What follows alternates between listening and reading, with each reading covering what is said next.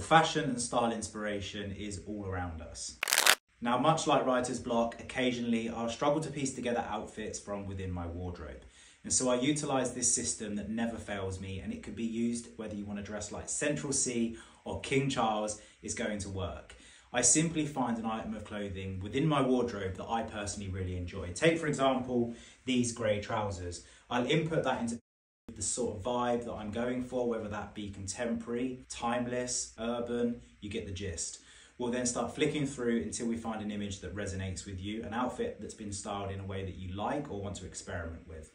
Take, for example, this look. Okay, so these are the items on. I've added a belt and a pair of boots to the outfit, just because that's very much in line with my personal style and how I like to dress. I think a great example as to how you can take inspiration from online and get more use out of your wardrobe. I'll be bringing you some more